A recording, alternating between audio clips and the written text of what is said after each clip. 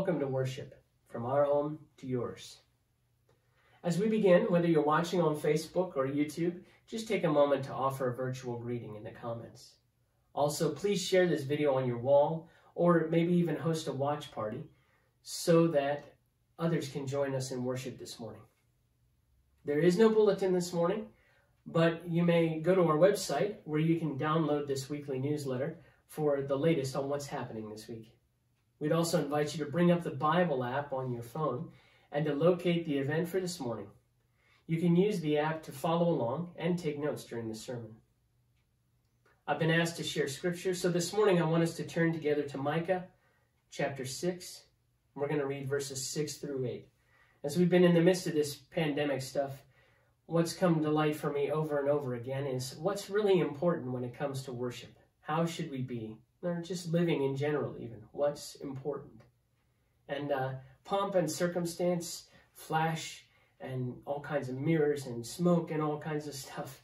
The things that we normally see in worship sometimes, maybe not necessarily at Pigeon River, but in other places.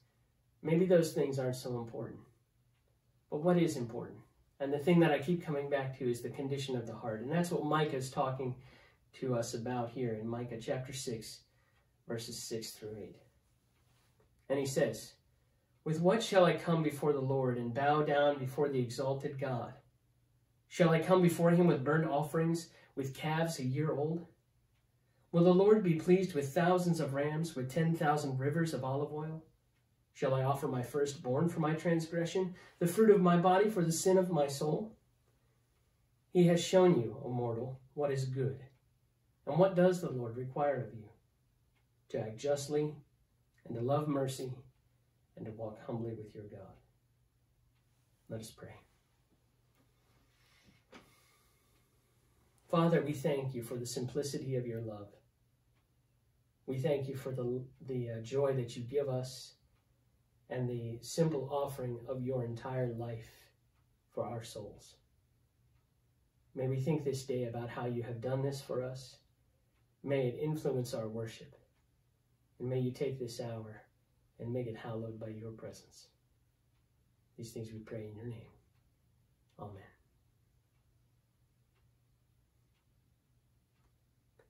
Now let us join together in song as Laura leads us in singing, "Lord, I Need You." Would you please join us for worship this morning?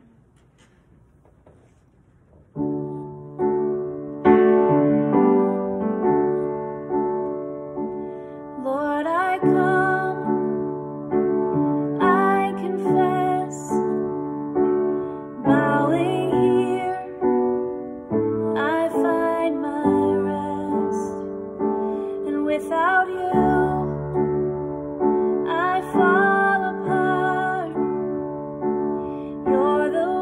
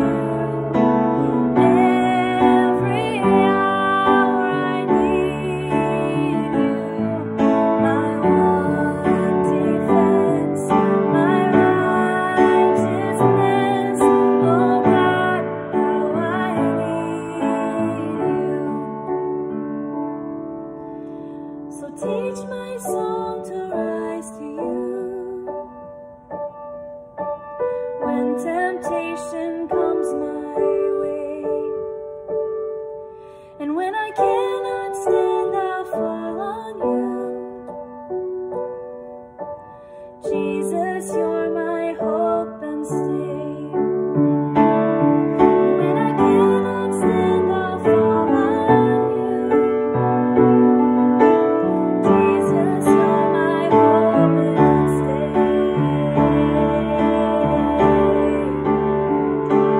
Lord, I need you. Oh, I need you. Every hour I need you. My one defense, my righteousness. Oh God, how I need you. My one defense, my righteousness. Oh God, how I need you.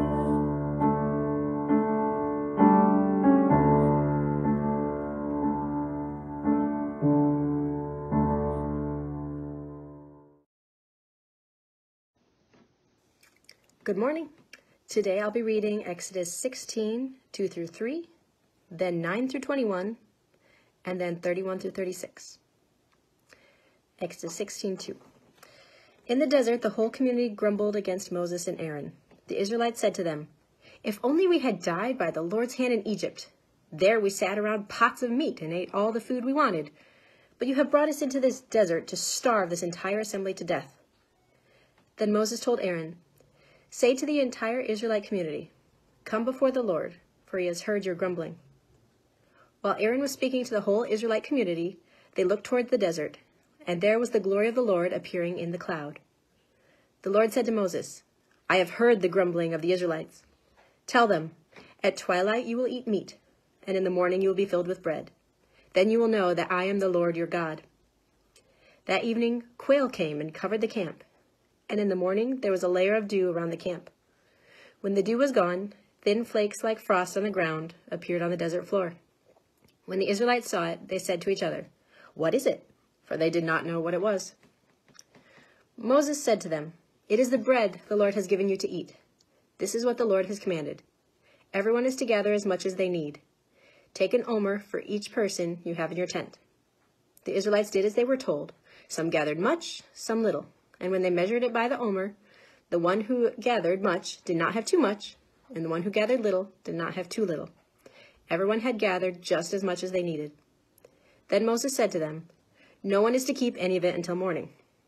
However, some of them paid no attention to Moses. They kept part of it until morning, but it was full of maggots and began to smell. So Moses was angry with them. Each morning, everyone gathered as much as they needed, and when the sun grew hot, it melted away. The people of Israel called the bread manna. It was white like coriander seed and tasted like wafers made of honey. Moses said, "This is what the Lord has commanded. Take an omer of manna and keep it for generations to come, so they can see the bread I gave you to eat in the wilderness when I brought you out of Egypt." So Moses said to Aaron, "Take a jar and put an omer of manna in it. Then place it before the Lord to be kept for generations to come." As the Lord commanded Moses, Aaron put the manna with the tablets of the covenant law, so that it might be preserved. The Israelites ate manna 40 years, until they came to a land that was settled. They ate manna until they reached the border of Canaan. An omer is 1/10 of an ephah. Let's join together in a word of prayer. Lord, as we gather together this morning, we invite your presence in this space.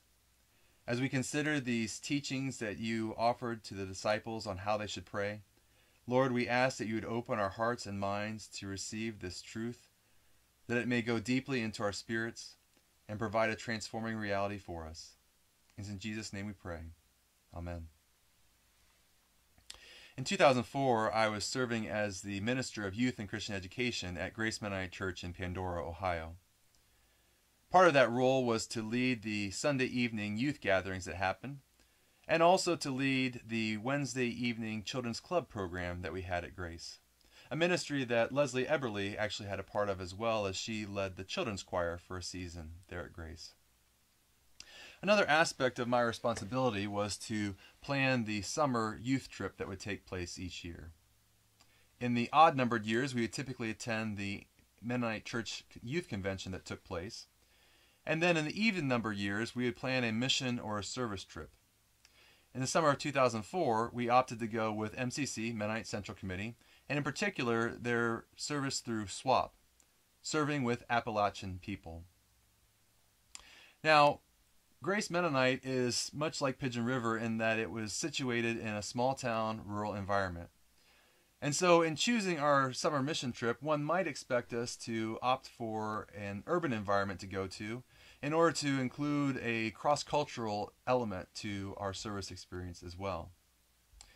And yet, as we went down to the hollers of eastern rural Kentucky, as we interacted with the people there, we had a very profound and transformational experience. We went there knowing that the people did not have much. They didn't have much and they didn't have ways in order to provide for their needs. And so we went to take with us what we had to offer to them. And yet, as we got to know the people, we received much more than what we expected in that time. I'll come back to that in a moment. But first, let's consider where we are in the midst of this sermon series that we've begun on the Lord's Prayer. 2 weeks ago, we were reflecting upon Our Father who art in heaven, hallowed be thy name. Last week, we followed up with Thy kingdom come, thy will be done on earth as it is in heaven. If this is your first time joining us this morning, or if you missed one of those previous services, they're still available on our YouTube channel or on our Facebook page, and we'd invite you to go back and to experience those as well to catch up with what we've been talking about. But all of that brings us this morning to give us this day our daily bread. Bread. Let's take a moment to consider the significance of bread in our lives. Bread is something that comes in so many different varieties, and it is a part of just about every meal that we eat together in one way or another. Not to mention all the different varieties of breads that are available throughout the various countries and cultures of the world. For us in America, we may oftentimes take bread for granted because it's so readily available. At least that is until we come to circumstances like we live in these days, in which we may go to the local grocery store and find that the bread aisle is completely barren and empty. That experience may help us to be more aware of the significance that bread has in our lives, how integral it is to our meals. It may also help us to better identify with so many around the world that struggle on a daily basis to put bread on the table for their family. But beyond the realities of bread in our current context, think with me for a moment about the significance of bread throughout Scripture. Probably most profoundly we see this within the Old Testament passage that we have for this morning, in which it refers to the manna that was provided in the wilderness. But think for a moment how the Israelites came to that place of need at all. I mean, in order for them to end up in the wilderness, they first had to go to Egypt. And what was it that led them to Egypt? Well, it was the need of bread, the need of food, of provision. There was a famine in the land. Jacob and his family didn't have the food that they needed to survive, and they heard that over in Egypt there were stockpiles of grain, food that was plentiful. And so they went to Egypt to get food. They spent time there, they settled down there, and eventually they become slaves of the people of Egypt, which led to their need for the Exodus to escape, for them to go into the wilderness and to head towards the promised land. We'll come back to that in a moment, but first let's also consider the significance of bread within the New Testament. When Jesus began his ministry, we read that he went out into the wilderness for 40 days and fasted. And that towards the end of those 40 days, the devil came and tempted him. One of those temptations being to take the stones that were before him and to transform them into loaves of bread. But Jesus responded that man cannot live on bread alone, but on every word that comes from the mouth of God. And then we also read in his Sermon on the Mount of these instructions that he gives to his disciples to pray for their daily bread, to pray for God's provision.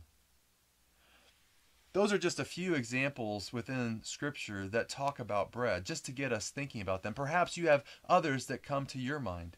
If so, feel free to take a moment to name those in the comments below and to share them with others.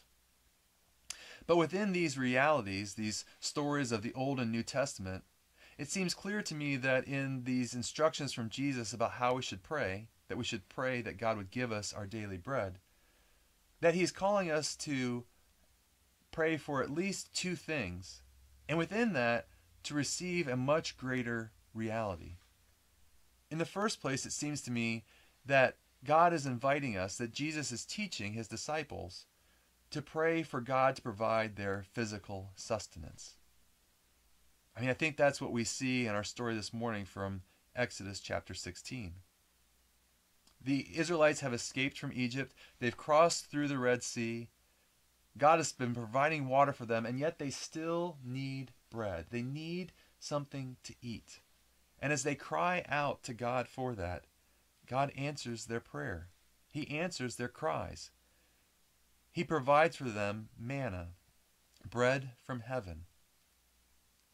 Each day they are to go out, and they'll find scattered on the ground this manna. They'll collect what they need for that day, but nothing more. If they get greedy and take more than they need for that day, or if they lack faith to trust that God will provide more for the next day, that which they take that's beyond their needs will spoil in the night. In this, God is providing for their physical needs, and at the same time teaching them to trust in him on a daily basis to provide for those needs. I have to imagine that as Jesus instructed his disciples to pray for their daily bread, that in their minds they had to be thinking at some level about these stories of their past, of their ancestry, of their journeys in the wilderness, and how God provided daily bread for them.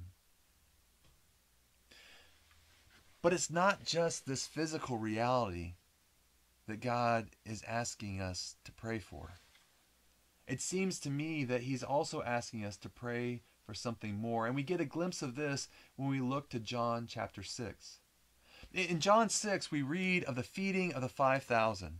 Jesus was teaching, and the crowd was there for a long period of time and became hungry. And the disciples came to Jesus asking for him to send the crowds away that they may go get something to eat. But instead, Jesus told his disciples that they should feed them. They had no idea how that could possibly happen. And so Jesus asked them, well, what do you have? And they responded, we have 5 loaves and 2 fish. Jesus asked them to bring it to him. He prayed over it, and then he began breaking it up and distributing it to the people. He gave and gave to them until they were full. And still after that, there were 12 basketsfuls to be collected of what was left. The people experienced this reality, and they wanted to make Jesus king. So instead, he went away to be by himself. And over that night, he crossed over the Sea of Galilee by walking on water. And then we read the next day that on the other side, the crowds found him again. In John chapter 6, verses 25 through 35, we read that when they found him on the other side of the lake, they asked him, Rabbi, when did you get here? Jesus answered, I tell you the truth. You are looking for me not because you saw miraculous signs, but because you ate the loaves and had your fill. Do not work for food that spoils, but for food that endures to eternal life, which the Son of Man will give you. On him, God the Father has placed the seal of approval. Then they asked him, What must we do to do the works God requires? Jesus answered, The work of God is this, to believe in the one he has sent.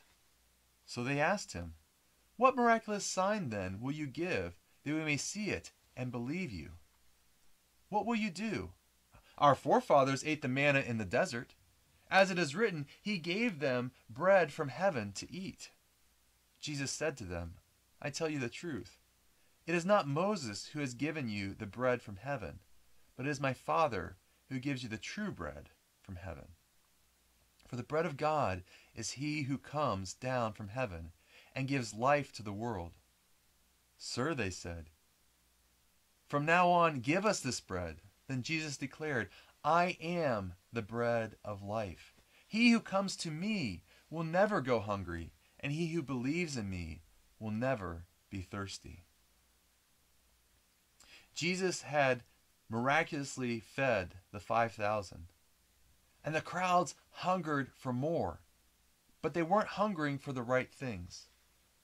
All that they were hungering for was a free meal, and they came seeking that out.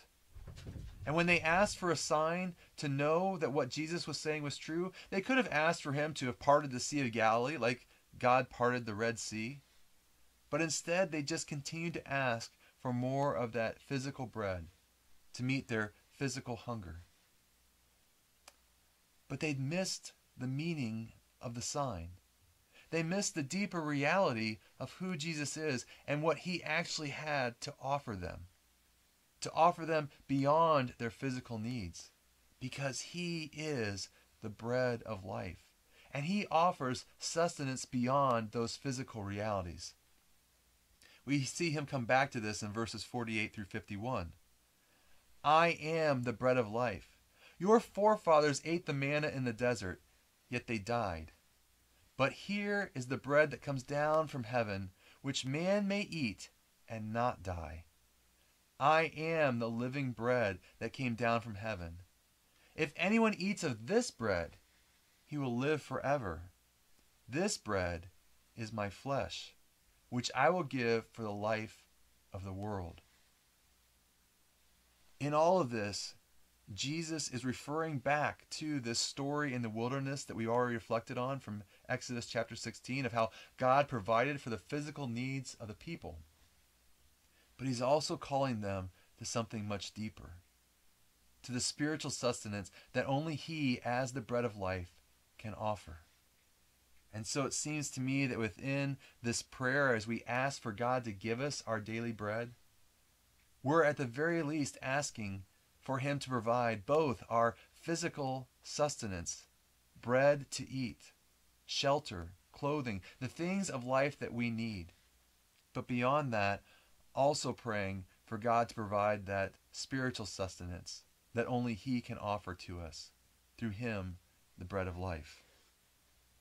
But in all of this, it seems to me that the reality is that it's not just about the providing of those physical and spiritual needs, because it's done with a deeper and greater purpose to it. And I think we see that in aspects of the echoes throughout the Sermon on the Mount on this phrase, this prayer for God to give us our daily bread. I mean, in Matthew chapter 5, verse 6, we read that blessed are those who hunger and thirst for righteousness, for they will be filled. There's this promise of God that when we seek for him, he will fill us in our needs. We also read in chapter 6, verse 25 and following, that we should not worry about our life, what we will eat or drink, or about our bodies, what we will wear. For life is more than what we eat, and the body is more than what we wear. And then he goes on to remind us that God has provided for the lilies of the field and the birds of the air, and how much more will he provide for us? And then in Matthew chapter 7, verse 7 and following, we read, ask and you will receive. Seek and you will find. Knock and the door will be opened for you. For those who ask, receive. Those who seek, find. And those who knock, the door will be opened unto them. We don't need to worry about these things. In fact, he goes on to say that who of you would, when their son asks for a loaf of bread, give them a stone? Or if he asks for a fish, give him a serpent? If you, though you are evil, know how to give good gifts, how much more will the Father in heaven give to you? God promises to provide. But within this, he's also using this as a way of revealing himself to us. He's offering to us experiential assurances of who God is in our lives.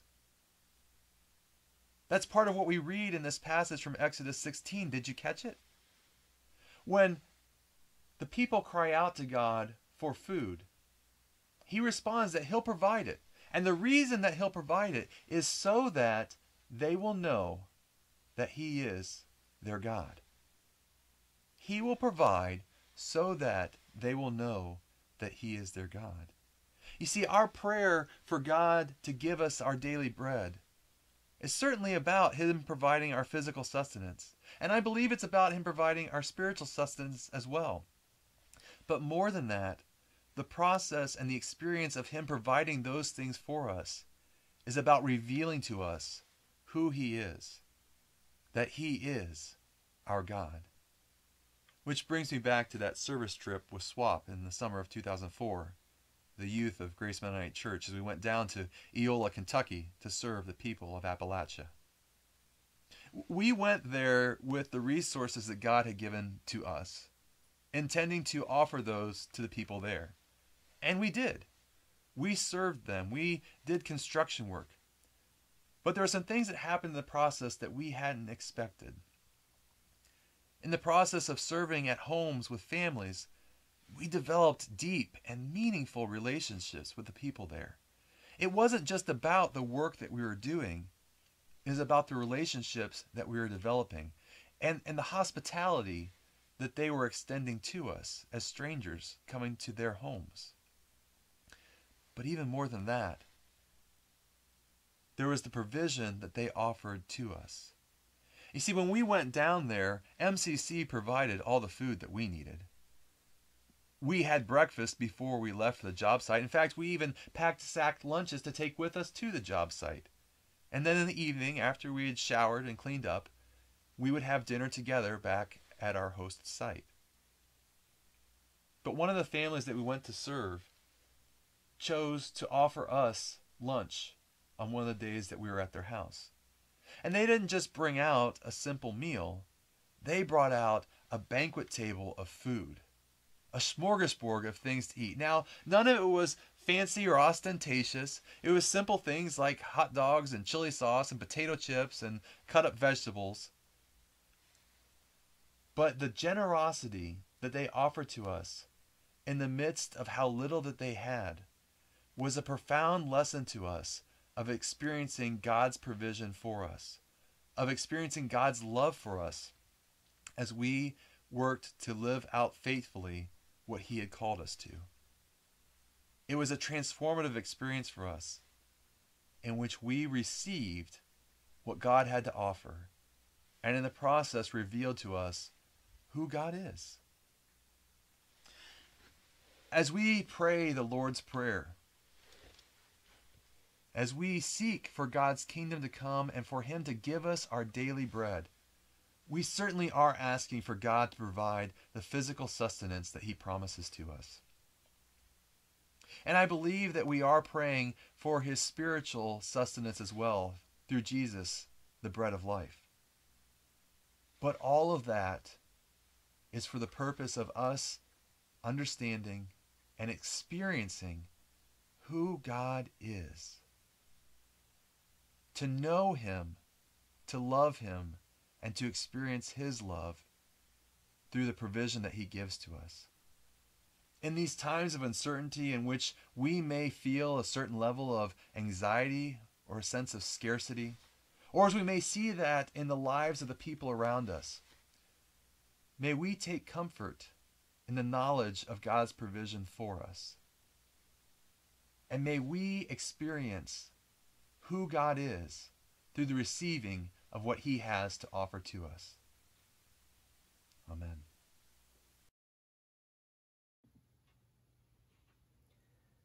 Part of worship is to bring our offerings to the Lord. This may be through our praise or thanksgiving, and sometimes it's even through our financial gifts as well. Perhaps God has spoken to you this morning and you want to respond with a gift in that sort to his work through us. Or perhaps you would choose to give as a discipline of faithfulness and trust in God amid this current uncertainty. If so, you may mail a check to the church or give through the online giving portal on our website. Today's offering will be split between Safe Place and Celebrate Recovery, as was previously scheduled. Huron County's Safe Place is a resource for survivors of domestic abuse and sexual assault. More than just a shelter, Safe Place provides residential and non-residential comprehensive services to women and children from all over Huron, Sanilac, and Tuscola counties. You can learn more by going to their website, HuronCountySafePlace.com. This link, along with a video about this ministry, can be found in this week's newsletter. Celebrate Recovery is a Christ-centered ministry designed to provide a pathway to freedom for individuals who are struggling with various hurts, habits, and hang-ups that hold people in bondage and prevent individuals from walking in the joys that God has promised. Community Wesleyan Church of Elkton hosts a local CR group, and your contribution will go today to celebrate that local chapter. You can learn more about that by going to their website, cwcelkton.org/recovery. Let us pray.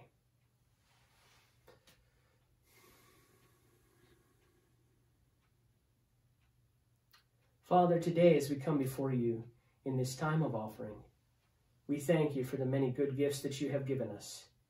We appreciate so much things that we acknowledge you have given, and even, Lord, the ways in which you have provided that we have never noticed. And today, as we give back, we think about the portions that we give to you and ask for them to go forward for your kingdom work. We thank you so much, Lord, for all the things that you have provided. And we think about that penultimate gift that is Jesus and his great concern and care for us in teaching us so many different things. And indeed, Lord, one of the things that he has taught us is how to pray. So we together here now pray this prayer. Our Father, who art in heaven, hallowed be thy name. Thy kingdom come, thy will be done on earth as it is in heaven. Give us this day our daily bread, and forgive us our trespasses, as we forgive those who trespass against us. And lead us not into temptation, but deliver us from evil. For thine is the kingdom, and the power, and the glory, forever. Amen. Let us continue our worship with this offertory performance by the Walking Roots Band, shared with their permission.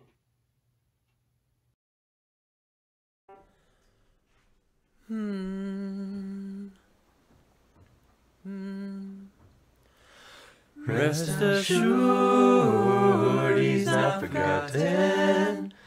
Rest assured, he'll take care of you. Look at the times he's been there before. He'll be there again, rest assured. Here it comes, that empty feeling. It's got you believing you're all alone. There's something telling you that you won't make it. You just can't shake it, and you feel you can't go on. Rest assured, he's not forgotten. Rest assured, he'll take care of you. Look at the times he's been there before. He'll be there again, rest assured. You've been praying and believing, but you're not receiving. Seems hope is gone. You're feeling like you just can't go on anymore. But that's what faith is for. So keep on holding on. Rest assured, he's not forgotten. Rest assured, he'll take care of you. Look at the times he's been there before. He'll be there again. rest assured. He'll be there again, rest assured. He'll be there again, rest assured.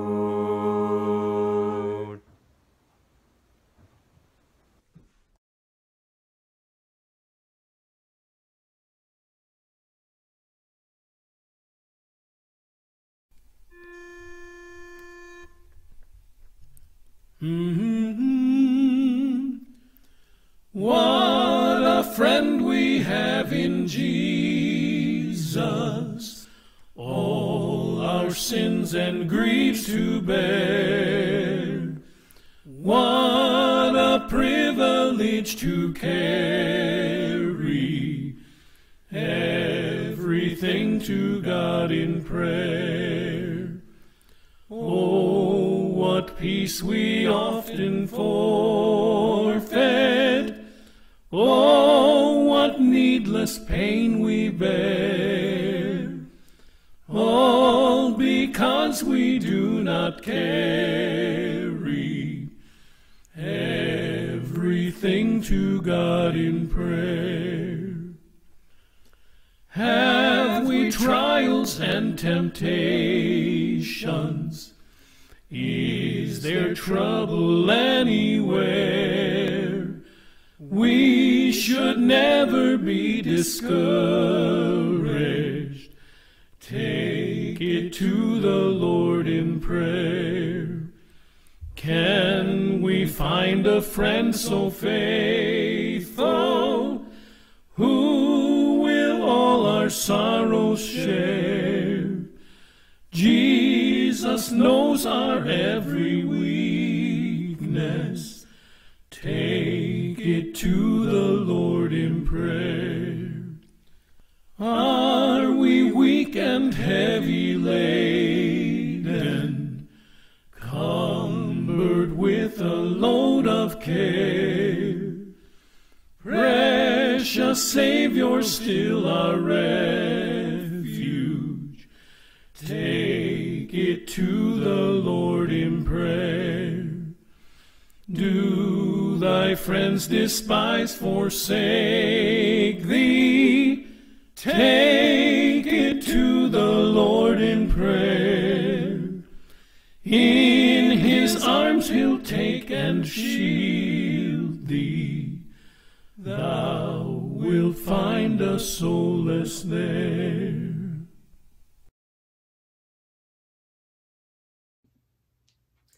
In lieu of our typical sharing time, we invite you to email your requests to Emily, and she will compile a list and send it out later. After the service, we encourage you to take a moment to watch the latest update from Marie Most, our church nurse. This can be found on our Facebook page and on our YouTube channel. At 11 a.m., the children are invited to participate in the Sunday school lesson online through Zoom. Contact Sherry Craig if you need that access information. Also at 11 a.m., the youth are invited to participate in a Zoom Sunday school lesson as well. Contact me, Pastor Bill, if you need the access information for that session. Adults, you are encouraged to study through that subscription that we have to Right Now Media. If you're not sure where to begin, we encourage you to watch Overcoming Anxiety During COVID-19. At 3 p.m. today, and every day, we continue our online prayer gathering on our church Facebook page. And also, on Tuesday evening, we will have our next church-wide check-in on Zoom. Details about that can be found in the newsletter. Receive now this benediction. It comes from Numbers. It's the priestly blessing, which Moses gives to Aaron and the Levites, and now I give it to you. The Lord bless you and keep you.